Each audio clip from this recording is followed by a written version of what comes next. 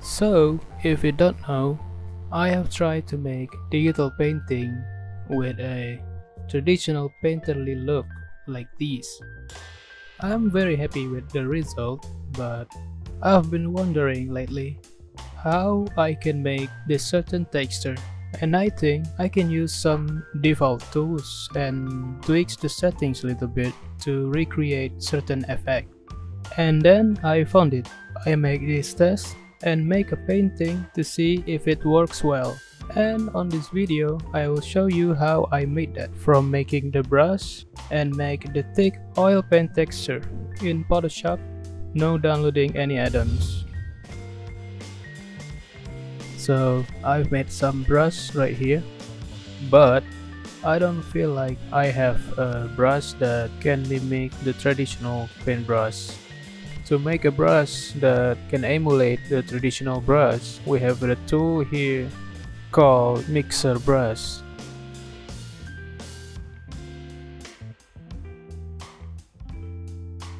When you change the wet percentage into 100%, it will blend like this. It's very good for a painterly style painting. You can control and mix the color together.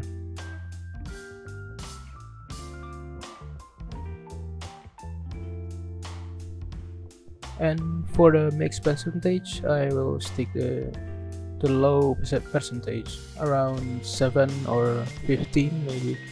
I'll go with 7%. But the texture, I don't really get the texture that I quite like with my brush right now. So let's make one custom brush from scratch, shall we? So let's hide this and make a new layer. Pick a normal brush and just use a basic brush. I'm thinking like a flat brush stem, what it will look like. Maybe like this with little dots like this maybe. Just play around here and use your imagination. You can draw the brush stamp as you want. Yep, that looks good right now. Maybe change a little bit. Alright. And now we are going to apply this as the brush tip. Click edit and define brush preset. Name the brush oil paint flat and OK. Yeah, now we have the brush. Now we are going to edit the brush setting until we get the brush that we are looking for. So for the first one, shape dynamic, size jitter, we'll change to pen pressure. Yeah, now it has the pressure sensitivity like this. This is good. And then transfer, returning the opacity jitter off and set the flow jitter to pen pressure. We are using flow instead of opacity because flow behave more like traditional. It just gives more organic feelings to me. And build up. This will make each brush strokes will adding on top of each others. Back to shape dynamics, set the size jitter to pen pressure and angle jitter to pen tilt. Okay, now the brush is done. Yeah, that's pretty good. Alright, now we are going to save the brush. Just press the plus button and name it as you want. Here I give it oil paint flat. And okay, open the brush and drag it up into the place of your custom brush. Okay, it's pretty good right now, right? Yeah, it can do the things like traditional painting, the blend, but we are missing the texture, like a thick paint. Let me show you the example here. How we can make the texture like this. That is what are we going to make right now. Let's put this aside. Okay, I'm thinking about a bevel and emboss maybe. Let's try. What is it? In layer style, bevel and emboss. Okay, bevel and emboss. Alright, but these are only the edge of the layer that get the thickness effect, but we'll fix it later. At least now we have the thickness effect that we can adjust. You can play with the settings to fit your needs, but if you want to follow mine, here is it.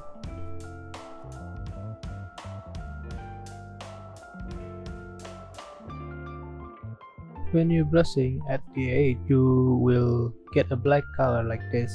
You only need to turn off the sample all layer and you're good to go.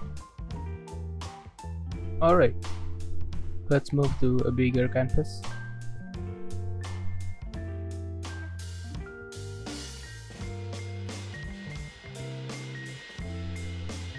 Let's try it. Double click on the layer to layer style and turn on the bevel and emboss.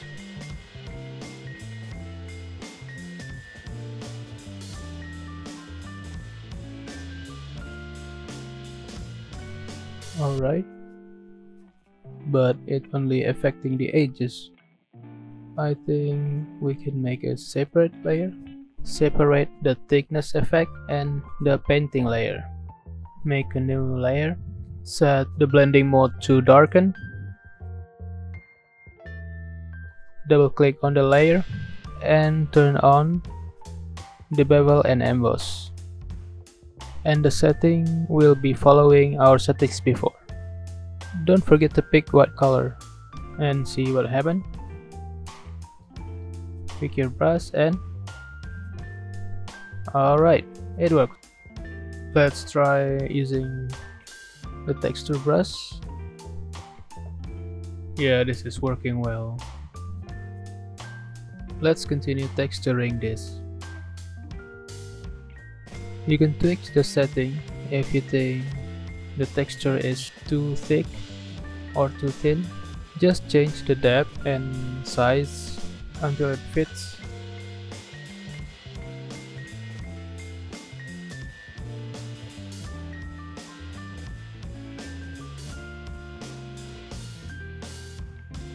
But we are trying to achieve this, right?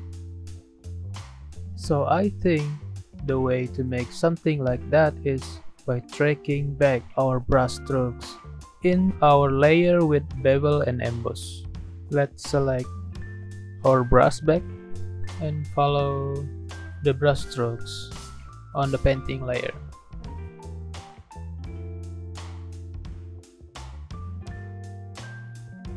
And we use eraser with the same brush to dig and brush to fill in. By this, we just need to track back the brushstroke that we have made. And now we can make the thick paint texture. And now I will show you how I use this in this demo painting. I'll use everything that we have made in this video, the brush and the thick paint method. So let's get started.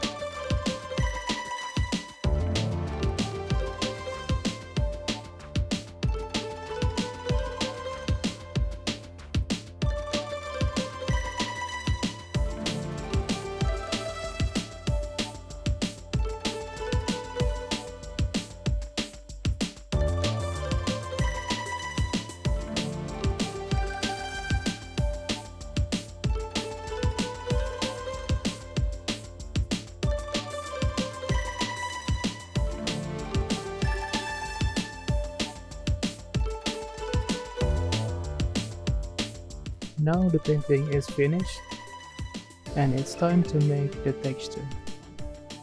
New layer, double click on the layer for opening layer style and click on bevel and emboss. Set the blending mode to darken and paint with white color on it.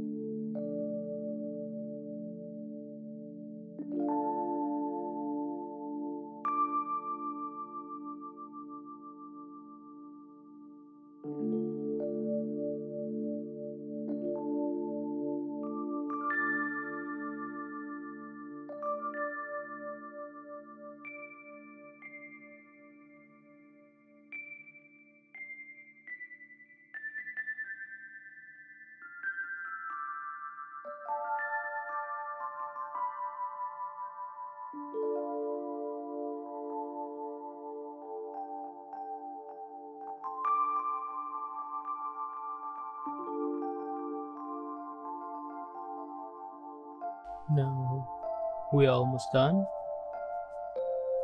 Fixing the painting a little bit and